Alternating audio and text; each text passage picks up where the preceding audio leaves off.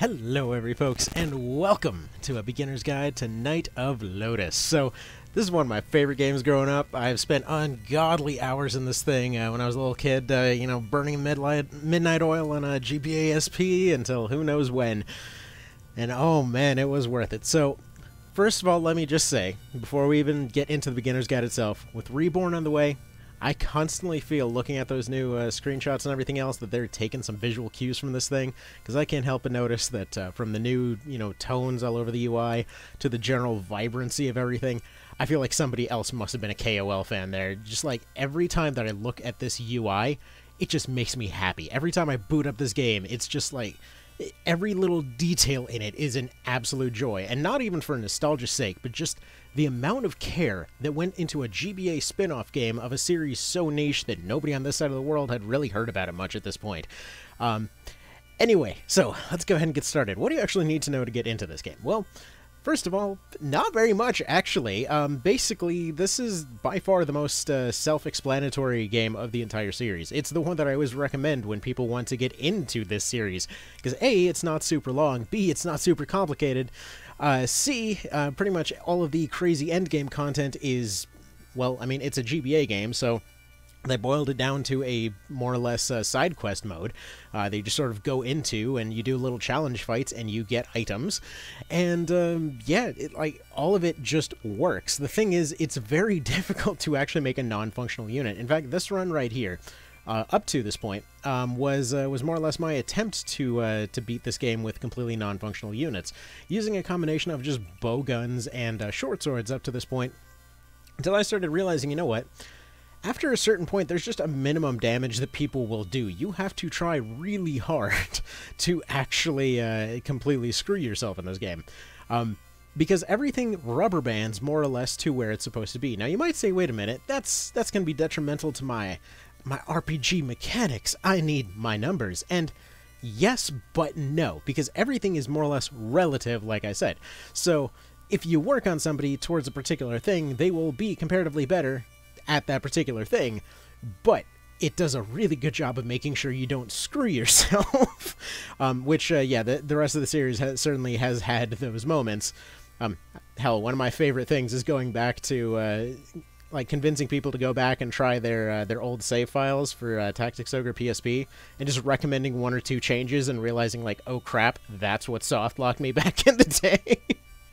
Anyway, so let's get into this game. So the overall mechanics here are relatively simple. Every character, as you see over on the top left there, you've got 4 items that each person can carry, as well as 4 slots for spells and abilities. Now, to start off right away, unlike the classic Tactics Ogre formula, these items are not just modifiers, they do actually function like equipment, just like Tactics Ogre PSP. So, if we look at this right here, we see that they have a power score, and then they also have a stat bonus associated with each one. For your items, for your defensive items, you have a physical defense and a physical resistance. So basically, hard armor and soft armor is the best way to think about it. The better your overall main defensive score, the tankier they'll be, which basically means that people are not going to be scaling up their damage to crazy numbers. If somebody is running a bunch of soft armor, generally speaking, the maximum damage against them will be higher, whereas the heavier armor you equip, they'll basically just take plink damage. Your people will permanently die if their health reaches 0, but no need to worry because your units are fairly bulky, all things considered. They can take quite a decent amount of punishment, and you know what? This is good. This is good because basically every turn, everyone's going to be swapping off turns to try and kill the hell out of each other. Now, this can be, I mean, in most cases, it's perfectly fine. Basically, what it comes down to is just have your people work as a team. They even specifically say this in the intro. Have your people always work as a team, back each other up, and you really won't have many problems. It's not necessarily a difficult game, but it is very fun to play around with. Let's cover a few other things here. There's hidden stuff all over the place and hidden mechanics all over the place, because we actually haven't covered the most fun mechanic of this game, which is the emblem system. So basically, if you hit either of the sides here in the stat menu, you'll see this right here. This is their badge case, full of all of the emblems that they have achieved up to that point. Different characters may potentially not have certain emblems available to them, but these are all more or less like perks and modifiers that everybody can run into. So for example, you'll notice all of this team, because they were running crossbows, has sniper. This means that they've hit 3 ranged attacks in a row, and it increases their agility, so comparatively they are going to be faster than everybody else. There's only 3 stats in this game.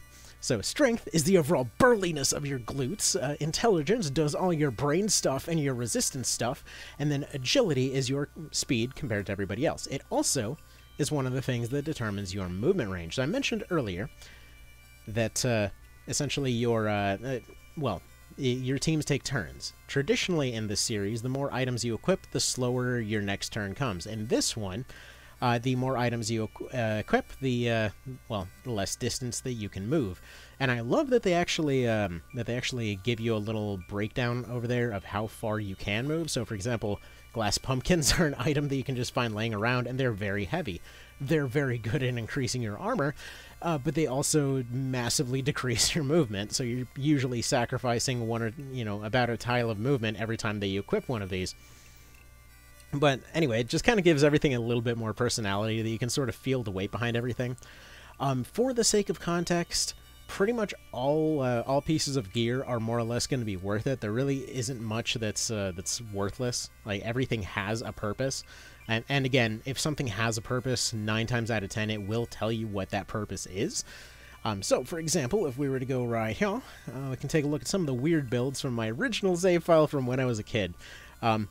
Which, if you notice that this weapon has a weird name, just so you know, you absolutely can do things as crazy as transforming one of your units into a weapon and then having it carry their unique characteristics. Now, I accidentally did this as a kid and then didn't realize until way after the fact, so I just basically transformed one of my main units into a weapon. I was like, what does this cool item do? And I thought it was like a spell or something, and it's like, well, I mean, I guess a bag happened. Hey, here's this fancy sword. I wonder how I get this character back.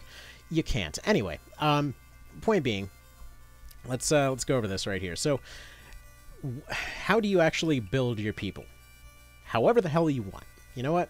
You have a unit that you want to be tanky, you give them a lot of tanky-looking equipment. You want to, you want a unit to be a little bit faster, go a little bit lighter with them. But point being, there's no restriction on anybody equipping anything except for monster units, which can only equip accessories. Which means that you can do funny things like this wizard that's carrying around a fan and a piece of chocolate as a shield. Now, is this a little bit strange? Sure. But if you equip somebody with a full set of chocolate, basically it'll allow them to regenerate health as they eat their armor. I mean, this game is just full of all kinds of little silly stuff like that, so you don't have to worry too much about the min-maxing and stuff like that. Like, if we take a look at the emblems, a lot of it is just like, it's for the purpose of world building, it's for the purpose of making your people feel unique, for giving them interesting modifiers and things like that, and also it's how you unlock classes. So, for example, if you wanted somebody to become a knight, they would train as a soldier, which is everyone's starting class, and it says that it's a certificate awarded for people who attack head-on, which basically means that, yeah, they're going to be eating counterattacks. If you attack from the front or sides, you get countered. If you attack from the back, the attack is safe, and you sometimes do a little bit more damage. But it's a little bit more complicated than that, but anyway. Point being that, they need to eat counters to become a knight, but at the same time, if they're sitting there dodging things left and right, then they become then they can theoretically become swordmaster later if they gain the stats to do so. Somebody can also become an angel knight, which basically means that they've been revived before, but then suddenly they got killed again, but had the stats and alignment to become an angel. Now, in this case, this is a post-game file, so this is just kind of like a little extra that you get. Your main character can't normally become one. Or, for example, you get ones like this, where if you only win a fight with 3 characters, you get Mark of the Elite, or Centurion, if you have one character kill off everybody on the entire map. Or this one, which terrifies units within a few tiles of the owner, because they've gotten 25 kills personally. See, one of those little touches I love about this series is that the mechanics of each one is basically tailored to the region where they're taking place. Now, Ovis here is basically a far more sparsely populated island than many of the other places in the series. It's actually a fairly large island comparatively, if you ever look at any of the like maps of the series. But they value personal accomplishments a lot more than, you know, particular factions. So, for example, in Valeria, where Let Us Cling Together takes place, the factions are generally far more of a factor, which means when they have the Terror Knights scaring people, it's because that was a unit used functionally for genocides in that region. When you see that same unit show up in March of the Black Queen or Personal Lordly Caliber, people aren't scared of them. It's just another unit over there. In this one, if someone hears that, like, oh, this dude has gone on total warpath by themselves, yeah, that's gonna be scaring them a little bit. Anyway, just one of those little touches that I love. I mean, all of these have something cool to them. Actually, there should be one on one of these ferries over here. Like, they're not all good, just so you know. Like this one right here, Don Quixote. A warning for those who rush into battle hastily, suffering a brutal counterattack. Are they playing a few cards short of a full deck? Which, by the way, I love the translation in this. You can tell that they did a good job with localization. But basically, this is what happens when you take 90% of your health bar in a single counterattack. And you basically get hit so hard that you can no longer do crits. Just criticals are not a thing for that character anymore. There are other emblems that'll counteract that. Like, for example, there's one called Miracle that I'm sure somebody must have, wherein if somebody survives with 5% of their health, or in some cases there's some other ones, like I think for winning a multiplayer fight, which is a tad unrealistic these days, but technically possible, you know, that'll counteract it. But just point being, these little emblems end up making these characters. So it just feels fantastic, you know? It just feels so, so good. And again, everyone's classes are just kind of determined by the stuff they've done and the stats that they've gained along the way, all that kind of thing. So even if, you know, your stats are not min-maxed, it definitely gives everybody more of a personality along the way. So, for example, this one has been turned into a ghost and then brought back with reincarnation. A combination that takes, well, a completely unnecessary amount of effort overall to potentially accomplish, but I just kind of wanted to have somebody with that particular thing on them. But there's all kinds of, like, little mini effects like that, you know, transmogrifying people into different stuff, all kinds of different spell effects. By the way, this right here, this is a very 90s kid situation right here. Don't worry, I eventually got it right. But kids from that time will know the struggle of you only had your family PC down in the den, and you could only access the internet for like 30 minutes every couple days, and it took forever to go to tacticsogre.com, and then you couldn't remember how Deneb was spelled, and you weren't about to sneak down there at 1 a.m. So, anyway, yeah, there's, I mean, you got hidden characters, you know, around here and everything else, but okay.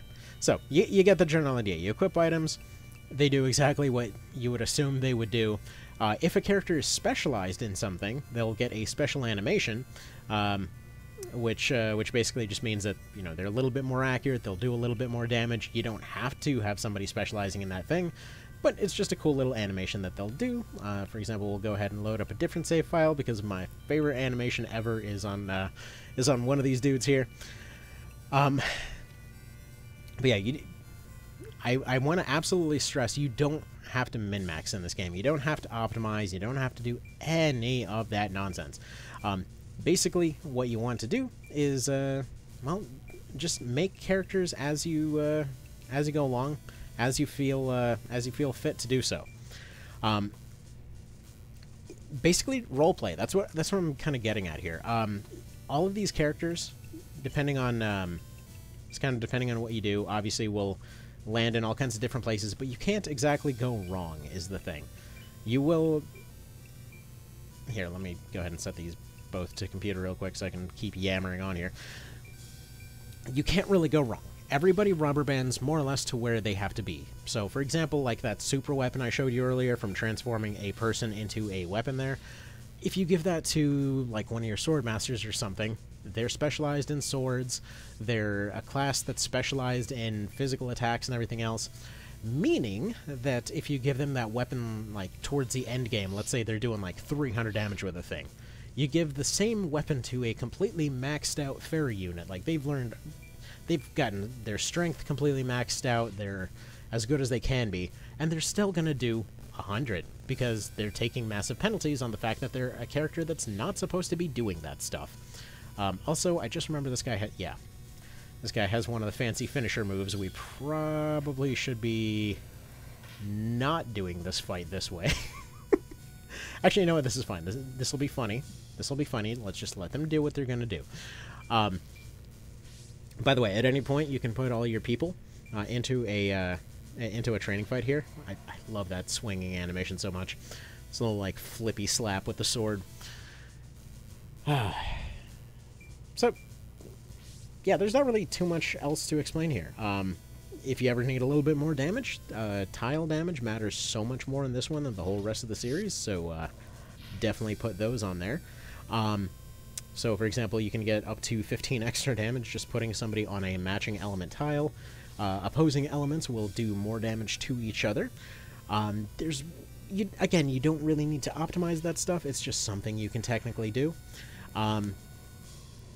As far as alignments and things go, your lawful units are usually going to be the good boy classes that end up, well, that potentially... Ooh, I forgot that petrification instantly wins you a fight, because you can't unpetrify. Well played by the Warlock there, well played by the Warlock.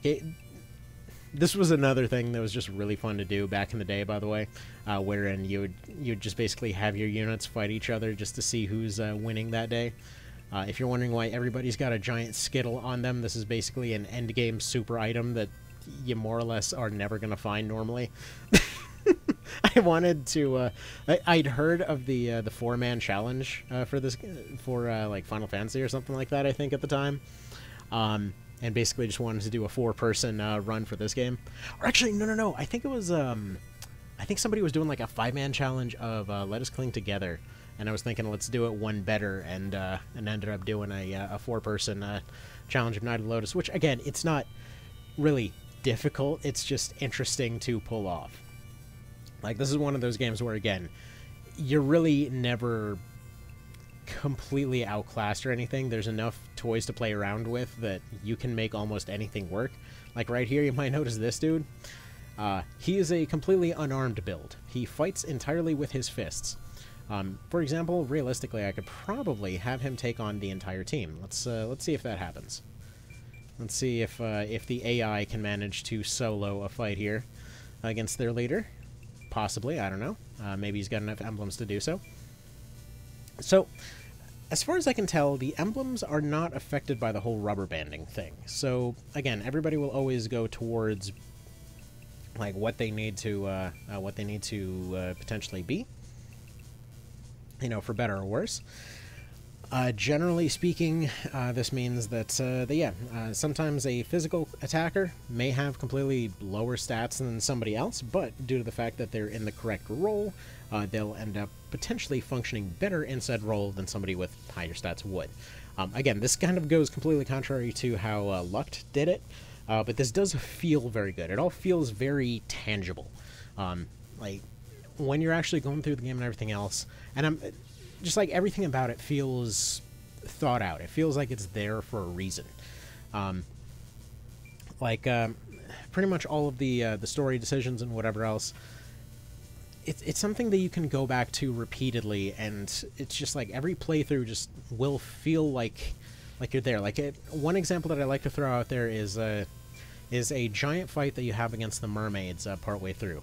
And you'll notice after several playthroughs of, like, it's not really a super difficult fight, but the first time you're going through that thing is super memorable. Like, every time that I think of this game, I always think, like, the Ronasi mermaid fight. And every time I'm always hearing that music in my head of just, like, the little, like, ethereal beeps and boops off in the background, which the music, it may not get you at first. Don't go fast forward and, turn all the music off and all the usual things people recommend. I know that gets thrown out there every now and then. Just give it a chance, because there's a reason behind the design of all of this stuff. Yes, it does technically perform a little bit slow, but that's mostly just, A, you can appreciate the animations there, and B, it allows you to kind of think everything through, more or less. Again, it doesn't seem like it, but it gives it more of an air of gravitas to it, I feel.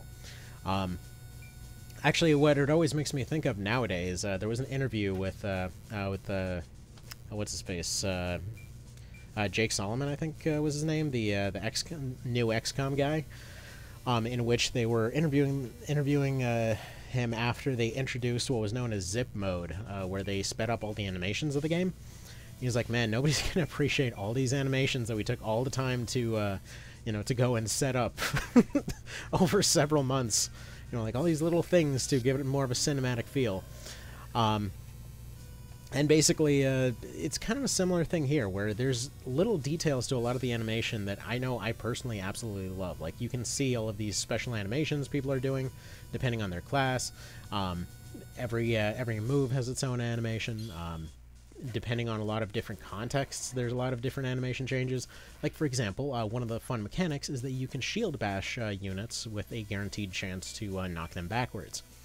If you knock somebody off of a roof, your unit will pick up the shield and bash them over the head straight off the wall. So there's a lot of those little, kind of like little details all over the place. So anyway, hopefully that's at least somewhat helpful here. Now, do you need to know the lore of the game getting into this? Do you need to know the story? Does it connect with anything? Technically, it does connect with everything. In fact, the canonical ending to this game is one of the worst endings you can get, which is a little bit depressing because one of the best and happiest endings of the series comes from this one. And people can say whatever. I think ending B should have just been the best ending. I mean, it is the best ending. There's no question. But all of this is just, like, this entire game is just kind of built up to kind of hype up the tragedy of the entire series. Like, how much of everything was completely avoidable over a couple small decisions. And that's the Ogre series in a nutshell. From the very start, the entire thing has essentially been a choose-your-own-adventure depressing chess simulator, where pretty much the best of intentions constantly go awry, and it's very subtle, is the thing. Like, everyone's trying their best. They're doing what they think is best at any given time, and that doesn't necessarily mean it'll end particularly well for them. I mean, again, one of the nicest characters in the series. Well, let's just say this game does not end up treating them particularly well towards the end. They were so close to a very, very happy ending, and yeah, that's not the one that ended up happening in the long run. But anyway, so let's go back to classes real quick. All of them have their own little flavor, and I feel throughout the series this is really the one that ended up fleshing them out the best. Like, they have the most personality to them. Everything about this game is just like oozing personality left, right, and center. Also, yeah, that guy just one-punched a unit. It's fine, don't worry about it. Which, by the way, there you go. That's how you earn emblems. Apparently, he's never one-tapped a unit before, so now he just did. You can't earn all of them in training mode. Usually, it's you can only earn emblems if they're within 5 levels of you, and also some of them just plain can't be earned in this mode. But any dang ways. So yeah, all the units have their own personality. Like, for example, you've got something like the Valkyrie, which ends up boosting the morale of nearby male units, which it doesn't mention this, but you may have noticed earlier that there's a little meter. Here, let me show you real quick here, if I can remember where the pause button is. Also, by the way, hopefully that random noise in the background isn't coming up. Let me see that pause menu, please. I think I'm going to have to wait till the next turn. But yeah, this is just to kind of show you that if built right, which, by the way, again, builds, not complicated, you just train people as a particular type of... like, this right here is the difference that morale makes, just to show you. Because this is a guy that has several emblems, like right here, Blood Rain. So basically, he's the one that's terrifying everybody around him. I've got Relixes. This is a guy who has actually already beaten the game, but he can't be terrified by anything. This is basically a post-game emblem. Other characters get it other ways. Right here, War God. So he's got increased strength, but his intelligence went down. That's more or less what happened a moment ago. You got Berserk, which it says affects changes in luck. There's this whole background mechanic called biorhythm, which, by the way, this actually applies to arbitration here, which is everybody has a chance to recruit other units. Anybody can recruit anybody else, but the base chance is really low. How this is all relevant to biorhythm is it's this whole, like, background, for lack of a better term, vibes mechanic. Everybody's got, like, their good days, their bad days, and they're just constantly on this wavelength going up and down as far as how their luck's going up and down every single day, just working in different ways. And the funny part is, depending on people's alignment, depending on their class, depending on the alignment of their class, depending on this biorhythm system, depending on the tiles they're standing on, the weather that day, there's so many things that go into whether or not something will be a successful negotiation for somebody to join your team or not. It's kind of funny, and it's especially funny in cases like this, where one of the classes requires this one, called Vixen's Whisper. Awarded for using feminine persuasions to befriend enemies. Required to become a witch. Now, this is normally a fairly... It's not a very powerful class. Like, Deneb here is a secret unit, which I'll put a link in the description. But basically, there's a bunch of little secrets just kind of scattered all throughout this game. Like, for example, at the very start of the game, if you go to Scabellum, that's that first port town that you start in, and then you go to one of the tiles nearby the boxes on the right side of the map, you'll notice that there's one tile that you can only reach nearby the water. If you hire a ferry or you started with a ninja, which you'd think we would have started with those questions at the start, we didn't. It's fine, don't worry about it. One of the team comps that you can start off with is one that starts off with a ninja. Anyway, you go to that tile, you pick up one of the best shields in the game right away. It's pretty neat. Anyway, so the reason that I'm mentioning all this is because there's little hidden stuff all over the place. Technically, you can find a bunch of really endgame stuff really early.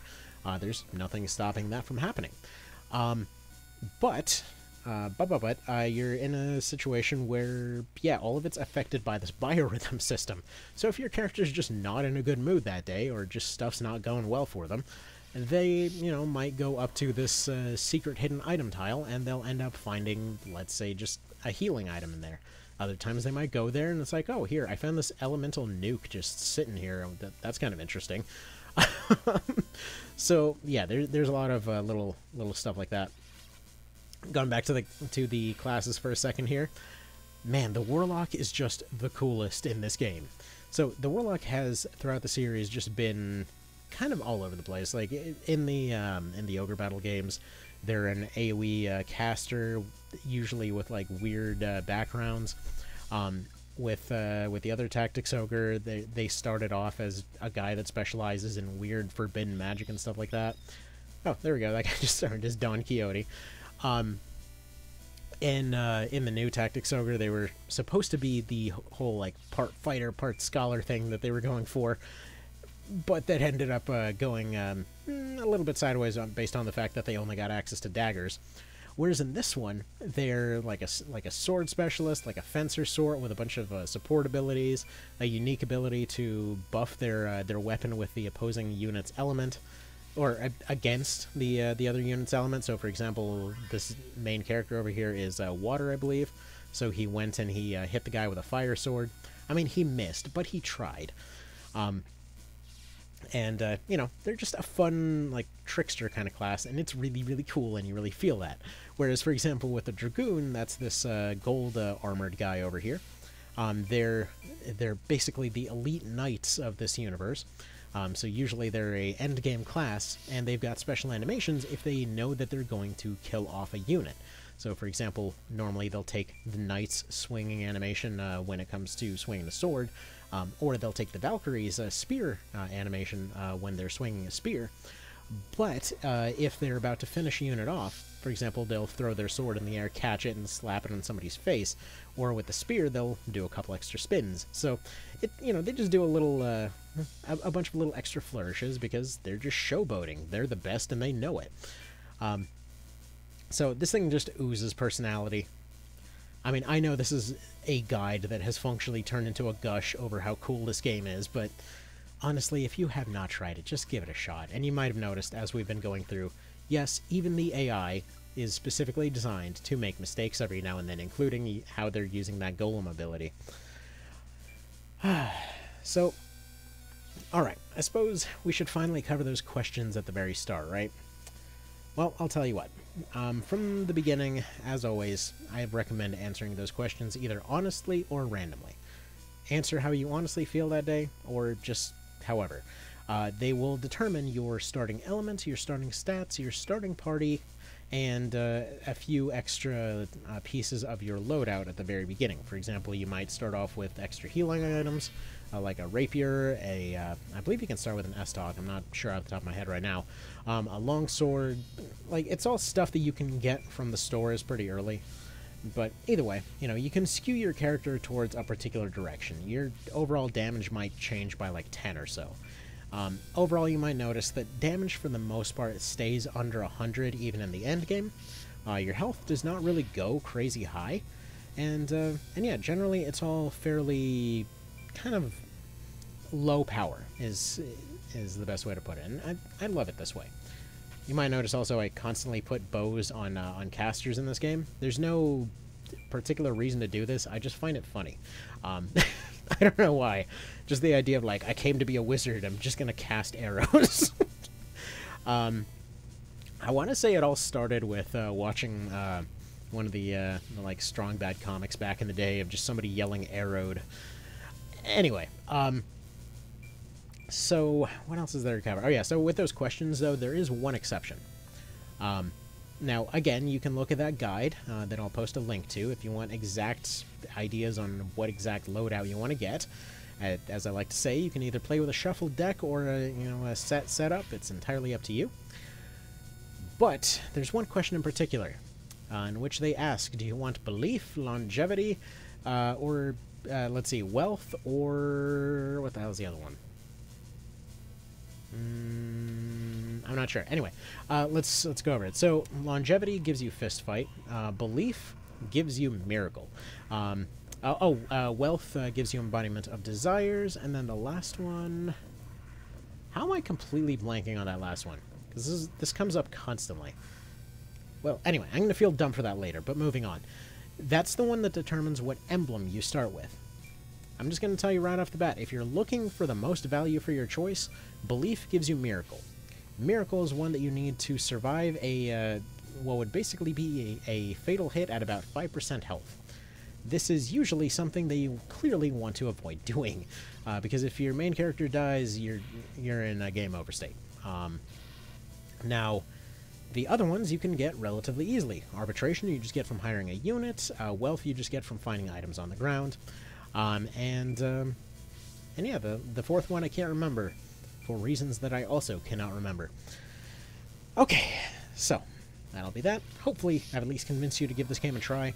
And yeah, if you're one of those folks that played this back in the day and you're wondering how to get a digital version, unfortunately, due to the fact that half of, not even half, I guess it's more like a third at this point, of the games of the series were published by Atlas and appear to permanently be stuck in some legal limbo that we know absolutely nothing about, realistically, we probably won't ever see a digital release. However, and looking up how a DS could be used to transfer a GBA cart and saves into, let's say, something called an R4 chip, if I were to throw two, similar sounding letters and numbers together at the same time randomly, then that could help you transfer your original saves over to something newer so that you could keep your childhood alive.